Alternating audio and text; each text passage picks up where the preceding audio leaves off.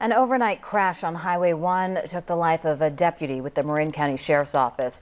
Ryan Zirkle would have turned 25 years old in just a few weeks. ABC 7 News reporter Wayne Friedman joins us live from San Anselmo with more. Wayne. A sad story. Deputy Zirkle was going to be 25 years old in just 11 days. He was a Marin County native. He leaves behind two brothers, his parents, and a fiancée. Not long ago, a very sad procession. We have video. We'd like to show it to you now. This was a procession that began in Petaluma and came here to the Chapel of the Hills Mortuary in San Anselmo. Representatives from not only the Sheriff's Department, but also Marin County Fire, from local police officers, full honors, profound respects. This has been a very long and sad day for all of them. It is never a good sign when sheriff's deputies line the back of a conference room with black bands across their badges, with a waiting podium, and behind it, a picture in a frame. That was the case in Marin County today as Sheriff Bob Doyle announced the death of Deputy Ryan Zirkle. This is a tough time.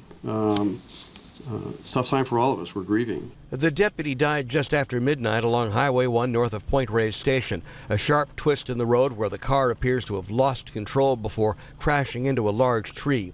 This morning, CHP investigators looked for clues trying to piece together what happened. The car does have a black box type computer. If he was coming southbound and the driver's side hit it, the vehicle would have had to rotate.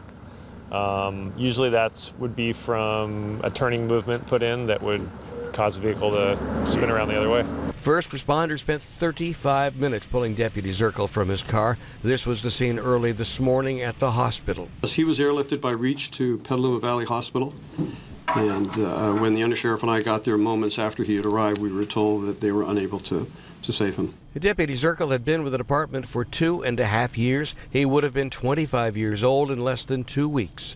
He was based in the Point Reyes Station substation, a unique outpost for county sheriffs. Every deputy there close to the community. Well, they know this is a small town and they're friendly, and there's not that many people here like a big city.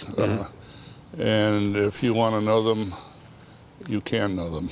Today in Point Reyes Station and in the department, a sense of loss. In San Anselmo, Wayne Friedman, ABC 7 News.